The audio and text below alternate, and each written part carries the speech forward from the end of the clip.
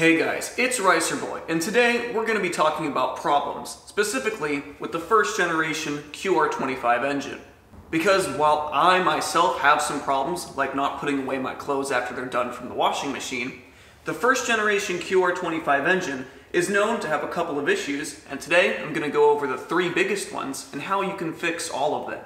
The first issue has to do with the factory exhaust manifold found on the engine. As you can see, my car still has the stock exhaust manifold because it has the standard heat shield on it.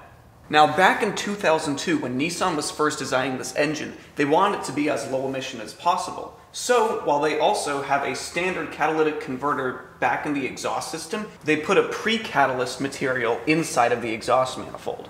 That's why when you look at it when it's removed from the car, it has a bulge in the middle of it in order to hold all of that pre-catalyst material. Now, once the pre-catalyst starts disintegrating, it can actually go back inside of the engine and destroy the valve train and cylinder head by putting these particulates inside of the oil. The way that you resolve this issue is either by manually removing the pre-catalyst from the stock header, which is something that I did, or by switching to an aftermarket header. Now, switching to an aftermarket header does give you increased horsepower and completely removes any risk of having pre-catalyst material inside of your engine. The downside, however, is that you have more heat in your engine bay. And the odd thing about that is that it would help contribute to another one of the most famous problems with this engine. And that problem is found right here in the form of the car's alternator. Because while this alternator seems like it's easy to get to, one of the downsides of Nissan placing it here is that it's directly next to the exhaust manifold. So most of the time when people get aftermarket exhaust manifolds, the extra heat from that goes right to the alternator and makes them fail prematurely. Now, I in fact encountered this issue myself, which is why my current alternator looks as sparkly as it does. However, people on the forum have been less lucky than I have been, because when these things go bad, you start to smell a burning smell, and there's even people on the forums who have had theirs catch on fire while they were coming home. That is definitely not something that you want to have happen in your engine bay. Now, while you can find new exhaust manifolds for this engine for under $100, the solution for protecting your alternator is even cheaper. That's why I'm very happy to announce that I've been working with a company that I found on Instagram called SC Concepts. They have developed this heat shield for the QR25 that goes in between your alternator and your exhaust manifold. Now, what I like about this company is that not only do you have an option of selecting what type of metal that's used, but you can even get heat tape on the heat shield itself to continue protecting your alternator from overheating and catching on fire potentially. Now, whether you do long drives or you regularly track your car or do autocross, I think this is definitely a must-have protection for this engine, given that I've experienced the alternator issue myself. In fact, my old alternator actually got stuck to the water pump housing on my engine, which meant that my repair and replacing that alternator cost well over $100 and was a real pain in the neck at that. So please, I highly recommend that you get this part so that way you don't have to go through as much anguish as I did removing this monstrosity from my engine bay.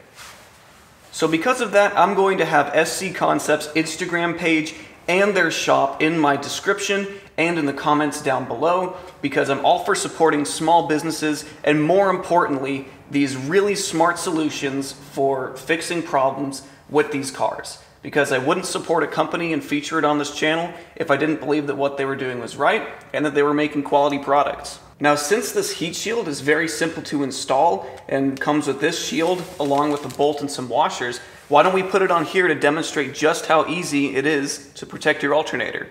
So first, we're going to remove the heat shield on the stock header. So then, after taking out those 4 effortless 10mm bolts, we can wiggle this heat shield around enough where we can get this one in. So now this hole on it lines up with this hole on the block, and this hole lines up with this hole on the alternator bracket.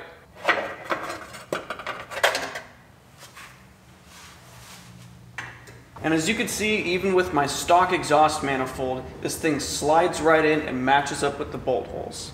If you're worried if this heat shield will work on your car, something that's actually great to know is that this also works with plenty of aftermarket headers, which is why when I put on my 2J Racing Medusa header, I am also going to reinstall this to show you guys just how well it fits with just about any application.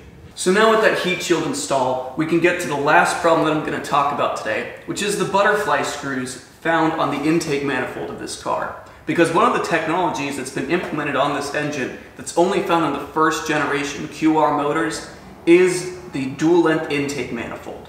Which means that there is an actuator found near the intake manifold that at a certain amount of RPM switches over to a new set of runners for the intake to add more horsepower at higher RPM. The downside, however, is that the screws that hold these flaps down get loose over time, and when they inevitably fall out, they get digested by the engine, causing immediate death to the powertrain. Now, it's very common for people to open up this intake manifold and remove those screws, put Loctite on them, and put them back in. There's also people who convert these first generation QRs over to the second generation intake manifold. And there's companies out there such as 2J Racing that have conversion kits out there, but it's a lot cheaper and easier to just Loctite the butterfly screws. Now with this car, in fact, I have not done that yet, so I might actually make a video where I take this off and show you guys through the whole process. However, it's on the forums and it's very common to do on these engines. Most of the time, if you hear a rattling around 2000 RPM, that means the clock is ticking and you need to get to doing that now. So before I leave you guys today, the last point of discussion that I'd like to make is on oil consumption with these engines, because you might have noticed that I have this red canister right here attached to my engine, and that, my friends, is a catch can. Now I installed this a while back and made a video of it when I did, but the basic premise of it is that when the engine burns oil and releases it through the valve cover, PCV valve, at the top of the engine, it must first go through this catch can before it goes back into the intake manifold.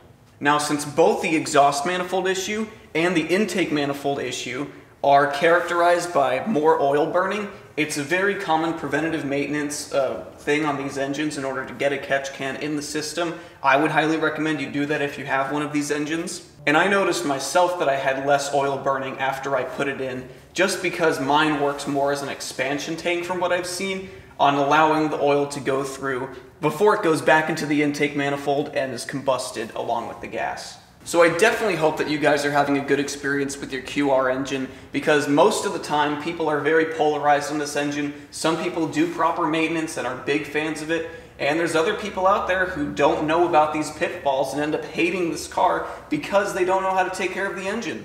However, I hope that with this advice and by knowing these 3 major problems, you can help resolve most of the issues found with your Sentra, or Altima for that matter. So if you want to see more videos related to preventative maintenance on this engine, then let me know in the comments. Like I mentioned, I think I might do a video on repairing the butterfly screws. I can also do a temperature comparison with this alternator heat shield that I just put on, if you want to see what difference it makes. And I'm really up for any suggestions if you want to make sure to keep your QR engine running for as long as this one can. So on that note, guys, thanks for watching and peace out.